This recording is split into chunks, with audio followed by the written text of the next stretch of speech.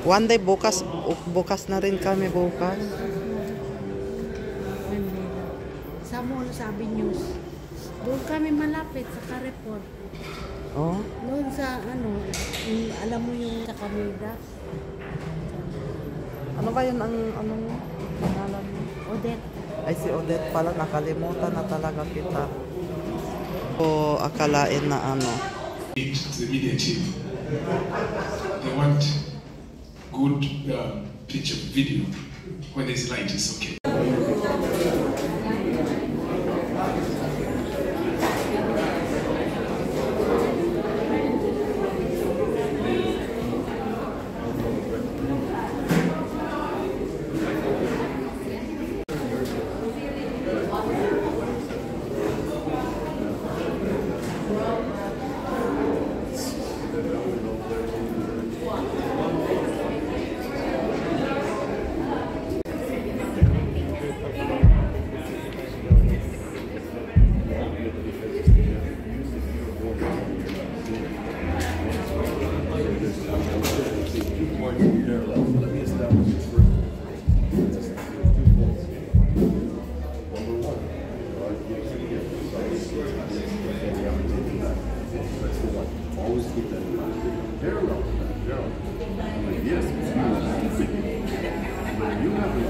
Build us up. And these were the words that the church in past centuries were holding on to. And the reason why the church is still now thriving so forth in His glory is because of these timeless themes of hope, peace, joy, and love. These themes you will not get in this world. You may have some of a bit of it, but it all vanishes. That's what I felt. It all goes off within days or in a few months. Every hope that has been given, it may vanish within a few days or a few months. And every peace that you want to get, every joy that you want to have, and every love, it all vanishes. Maybe a day, maybe a month. And now is a day, it is a season of a great sale that is happening. It's all sale against sun. But then, the hope, the peace, the joy. With us for 2,000 years. Has His power diminished? He still continues. He still heals. He still saves. He still restores. He still gives life. He gives light. He gives hope. He gives joy, peace, all of that. And it has not diminished one bit. In fact, there seems to be an intensity. It seems to be growing. And Jesus is still that light. But He's only a light to those that are seeking Him. We have to seek the light. We have to seek Him. We've got to walk in a position as the shepherds, when they heard the good news, they said, "Come, let's go see." The wise men from the east, what did they say? They said, "Come, let's go find out this star, the one that we've been waiting for, the Messiah that has been coming." When we think of Him in the year 2023, we still look at the Word. Jesus Christ is born. Come in the lonely manger, our humble Christ was born. And God has got salvation, that blessed Christmas morn. Go, tell it on the mountain, over the hills and everywhere. Through that passage. Now, the Word became flesh, the title of our message. Our main passage will be John 1, verse 1 to 14. And point 1 from the passage is, the Word is God. The Word is God.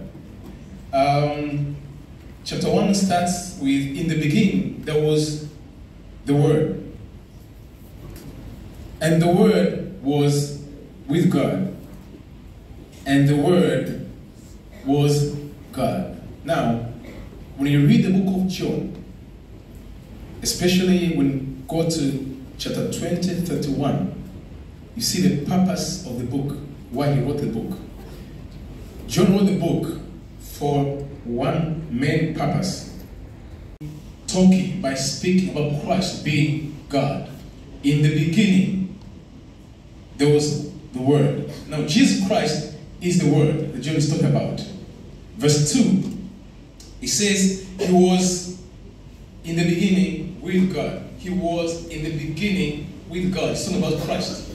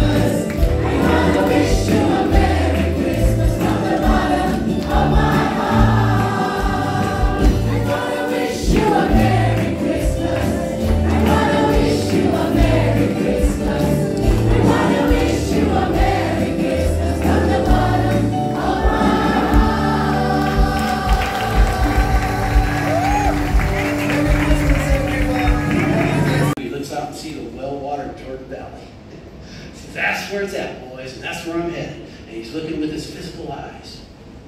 But Abraham, or Abram in our story now says, I trust God.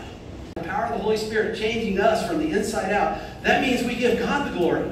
I can't stand in my own pride and say, hey, look at me, man, look what I did. We're going to see that in a minute in the text here with Abram.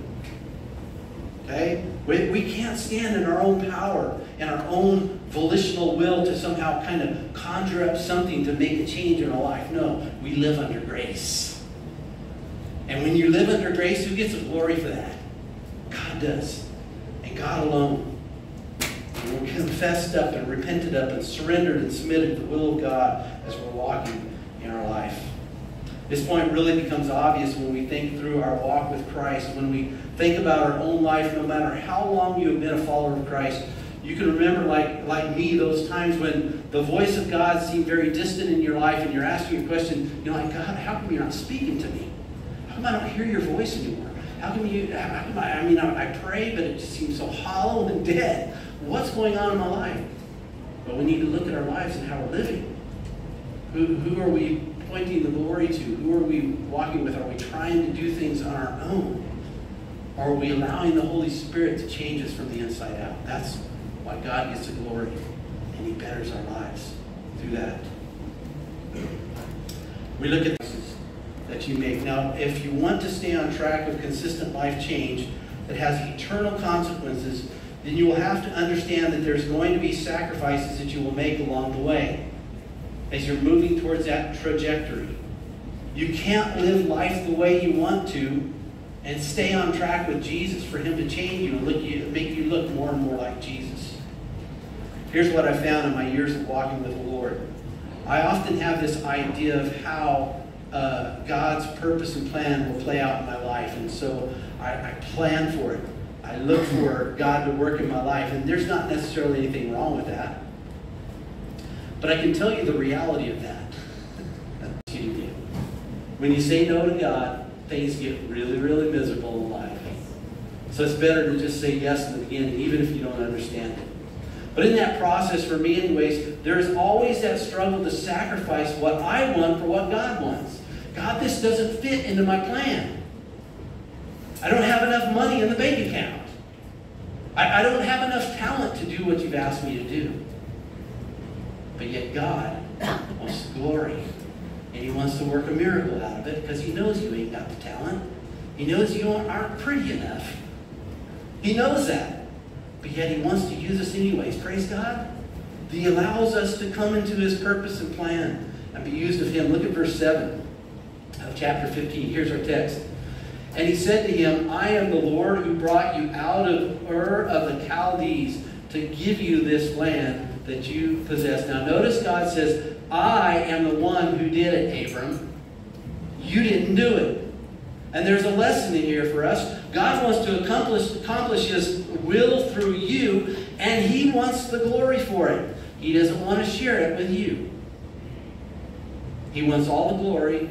He wants His kingdom to spread. Every praise is to our God. Sing hallelujah to our God. Glory hallelujah to our God. Every praise is to our God. Sing it one more time. Every praise is to our God. Every word of worship. Study in your time, but few words I want to highlight here. It says, stand firm, thus in the Lord.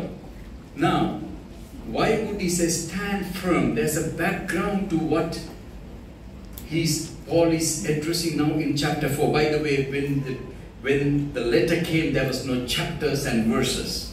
It was one, but this is towards the end. He's concluding his letter that he wrote to the church in Philippi. Philippians, yeah. Then he straight away addresses in the chapter 3 verse, share with him, and he will share with you. You'll have the joy. Jesus knows every weakness. Does He know that? Of course He does. Take it to the Lord in prayer. We are weak and are heavy laden. Come but with a lot of care. I don't think there's anyone who is not identified with what I'm saying. We all. But don't get stuck there. You have somebody closer than a brother, closer than the breath that you breathe, that you can speak to, who can relate to. He has gone through more than you and I have ever can go through. He tasted death for you and me, paid a price, our ransom, and He took the sting of death for you and me. Amen? Hallelujah. Then, friends despise, forsake us. Have you come across such friends? You thought he or she was your friend. Later on you found out, not so. Take it to the Lord in prayer. Alright? Your fight is not against flesh and blood, but principalities and powers. We should know how to deal with them. When Jesus told Peter, get thee behind me, he didn't say Peter. He said, Satan, get thee behind me. So be careful if you are speaking to your spouse. Be careful. In His arms, it says, in His arms He will take and shield thee. That's what He does. He loves us so much. We will find solace there. I want to ask the musicians to come and be ready to take us through this song. As you sing with meaning, right? And I'm going to put some questions to you now. All right? And I want you to reflect on these things that I'm going to put across to you. Read one verse, couple of verses from chapter 3 of the same book, Philippians. Forgetting what lies behind. You give hope, you restore every heart that is broken. God, when the trumpet stops, keep on, we go to prayer. We are praying to the new year.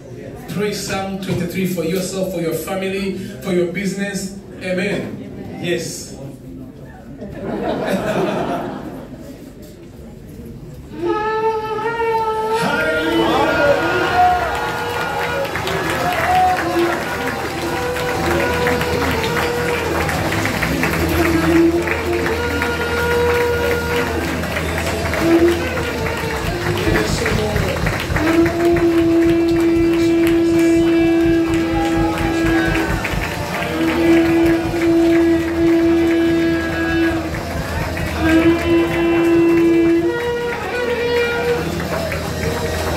Just lift your voice and pray.